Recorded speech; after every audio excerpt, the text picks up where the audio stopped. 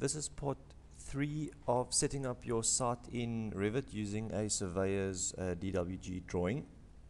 Okay, in the previous tutorial, part number 2, we've set up the contours, so we've now got actual proper surveyed levels in our drawing.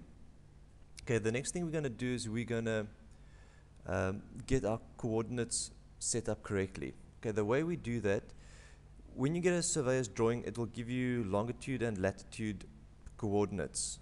Okay, what we've now got to do is we've got to set up our drawing so that the drawing will reflect those longitude and latitude coordinates.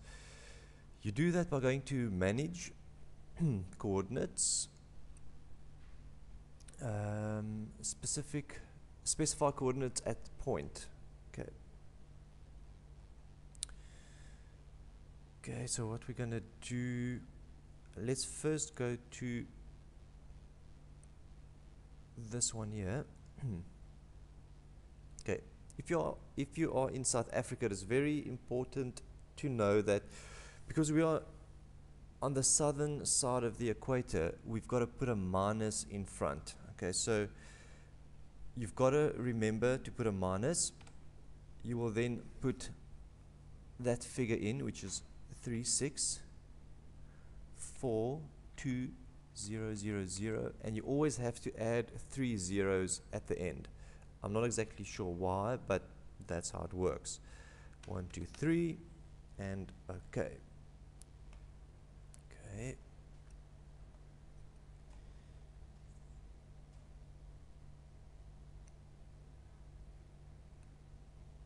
We're going to do the same over here,